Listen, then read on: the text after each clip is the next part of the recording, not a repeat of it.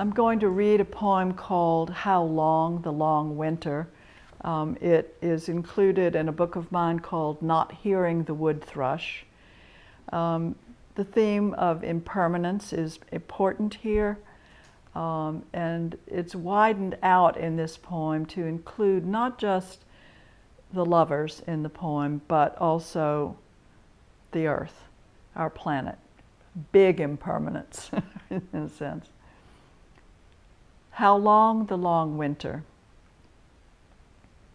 Awake in the middle of the night, the river cracks with language, the ice of it a heave of squares and oblongs.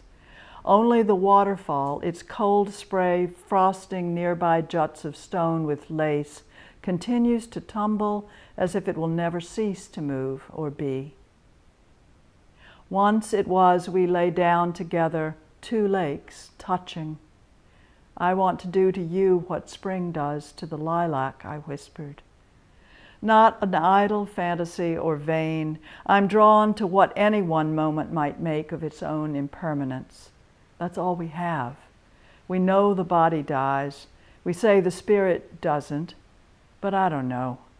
In 5 billion years, the sun will take out the earth and all life, if there's still life left. Billions more, and the expanding universe will reach its limit and recede, raveling back into the nothing from which nothing comes. It will be as if we were never here.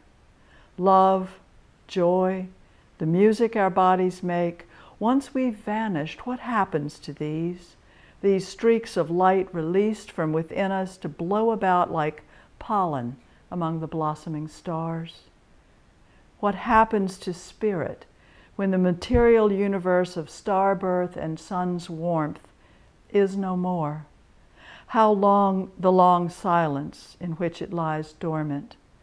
How long the long winter of no river, no meander, no waterfall rainbow or ocean splendor, before the random spark ignites and out of what seems impossible love, once again, comes love.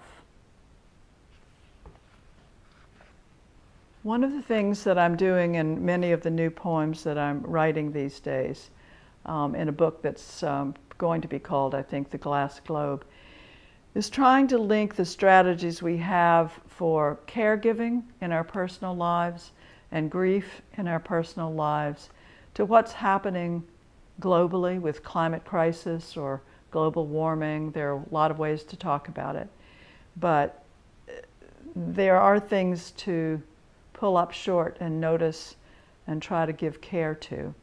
And my strategy is that my feeling rather, is that when love is at the back of, is the motive force behind any action, whether it's personal or social, it will be an action that completes itself and is good.